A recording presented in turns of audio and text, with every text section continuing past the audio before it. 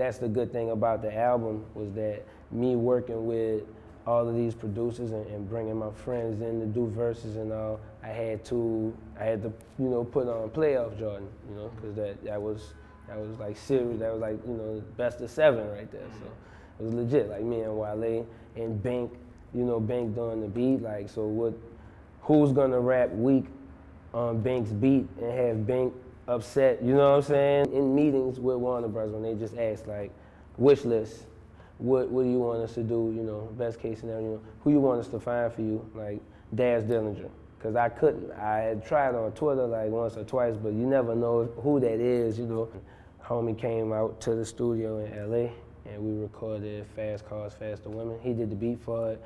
And once I laid the first verse down, I had the second one, but I decided, like, yo, would you get on it? Would you get down? He was like, nah. He was like, I was waiting on you to say this. And then I was just like honored, that was a blessing for me to be able to work with Daz, and then that close, like, to where it wasn't email, during email it was us together, and we both recorded on the record. It wasn't just Daz, the producer.